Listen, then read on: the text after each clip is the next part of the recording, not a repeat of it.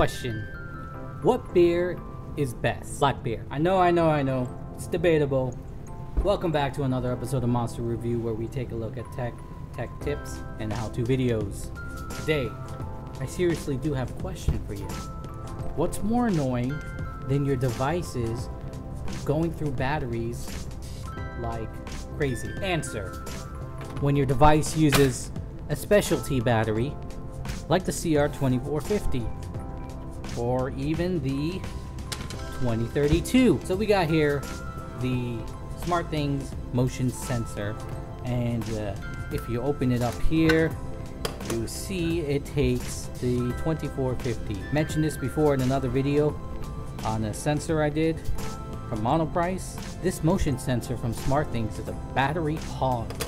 It will kill one of these batteries in less than a week, 2 weeks max. But yeah, it's a battery hog. Yeah, I know these are cheap batteries, but the original Panasonic that came with this motion sensor didn't really do that much better.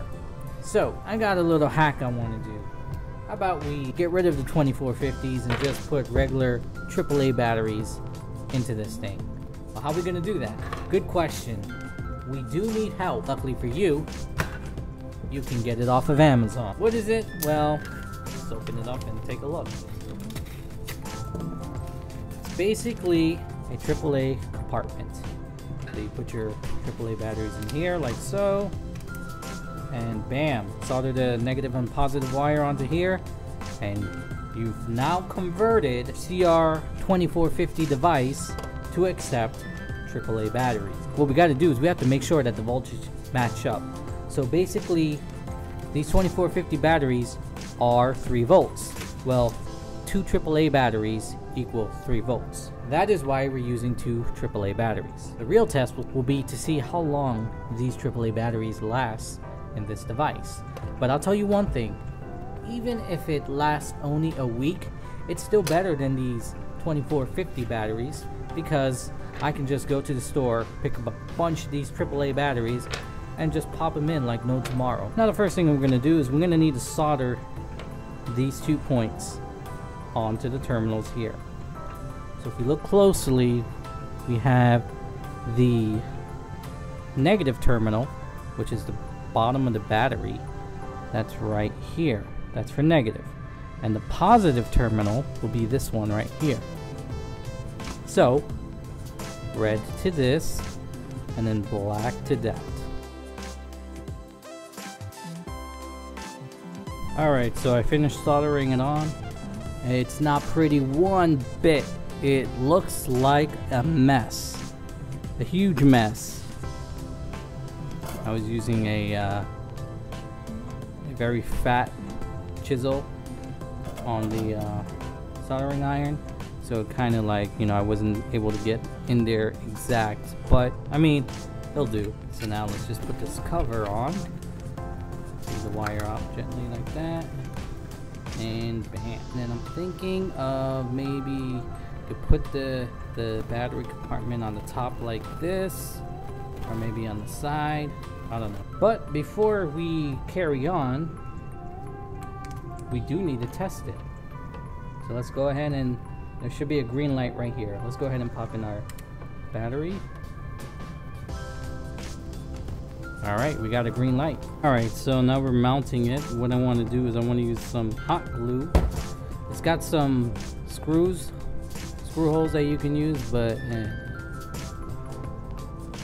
I think using some hot glue would be more than enough to get the job done. Alright, here's how the finished product looks.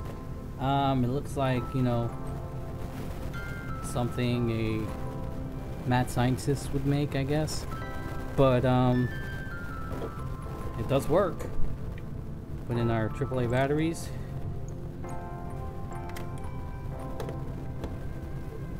And it should be up and running. Alright. According to the app, it says that there is motion. It's 99 degrees out here in the garage, and we got 100% battery life, so seems like it's working to me.